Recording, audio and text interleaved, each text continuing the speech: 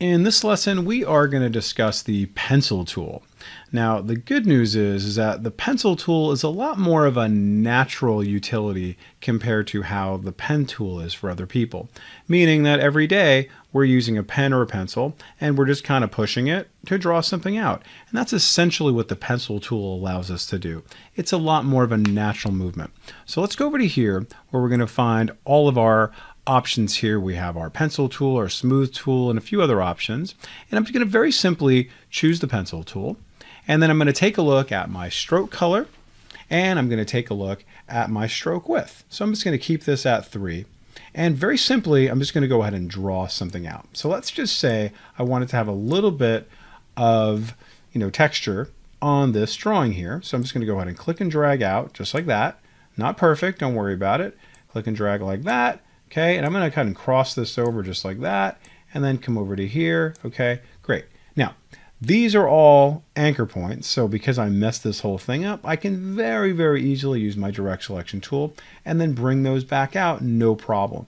Okay, now what we're going to do here is also kind of cross these over just like that, and then maybe I'm going to join these together later on as well, and then maybe I'm going to kind of do this thing here, and I'm just going to kind of go overdo it just like that. That's great. Let's go ahead and do a few more. Let's come over to here, just click and drag, and I'll come across here.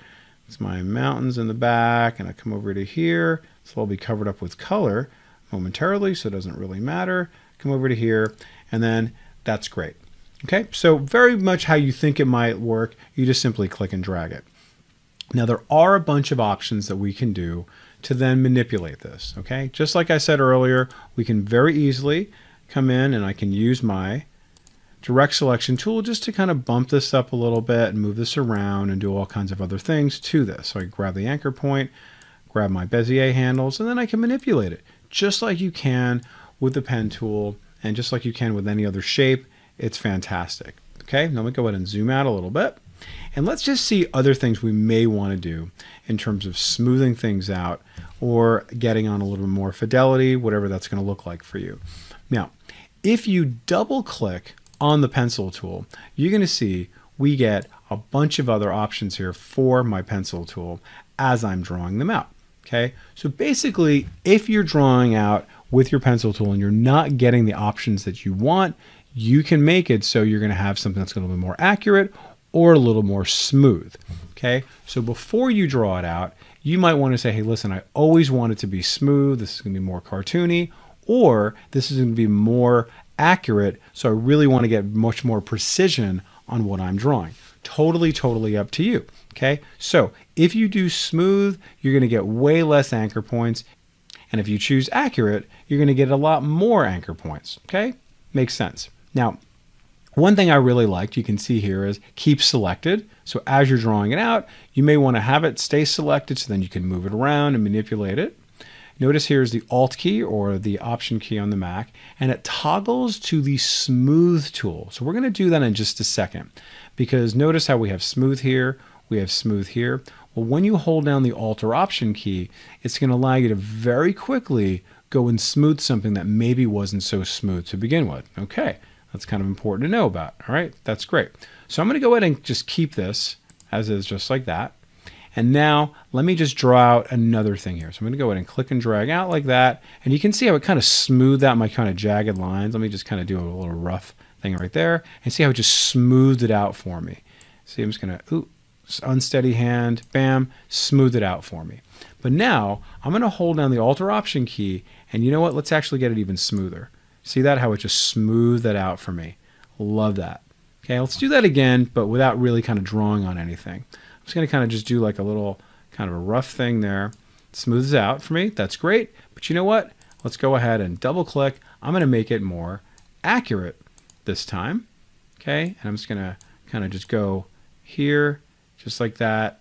Okay, that's great. And you know what? I kind of wish that was a little smoother. So I'm going to hold down the Alt or Option key, and I'm right away at my Smooth tool.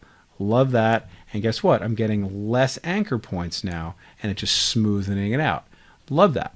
Now, if you wanted to use the Smooth tool, you can very easily just go to the Smooth tool itself, and it essentially does the same thing. All right, just what we just did there.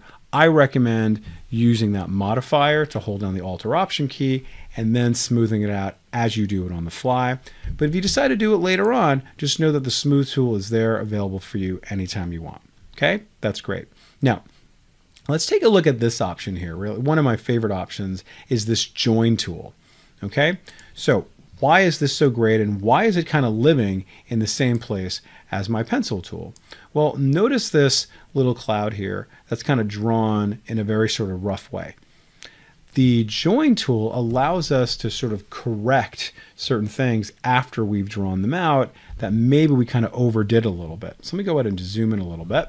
And now I'm going to come over to here to my join tool and watch what I'm going to do. Very simply, notice it's not even selected. I'm just going to kind of touch these. And now you see, bam, I've done that. That's great. Come over to here. Love it. Okay, come over to there. That's fantastic. Come over to there and boom, beautiful. Okay, and now I can select this, do whatever I want to do to this, add in a little bit of color. Okay, let's go ahead and add in that color. That's fantastic. I can then, if I wanted to, smooth this out a little bit more. I can even remove my stroke entirely if I want to, right? Just like that. Now it's just kind of a nice little floating cloud. Let's see what that looks like. Cool. And now I'm on my way to creating something. Okay, and it started off a little bit more rough, but using this fantastic tool, the join tool, I was able to get rid of some of those extra lines, and now it's a lot smoother.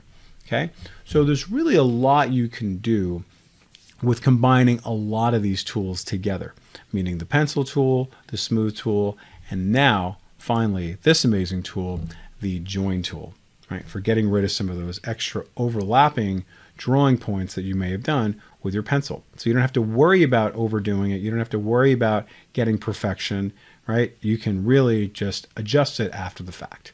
Okay, so practice this, have fun, and we'll see you in the next lesson, everyone. If you're not a subscriber, click down below to subscribe so you get notified about similar videos we upload. To see the full course that this video came from, click over there. And click over there to see more videos from Simon Says It.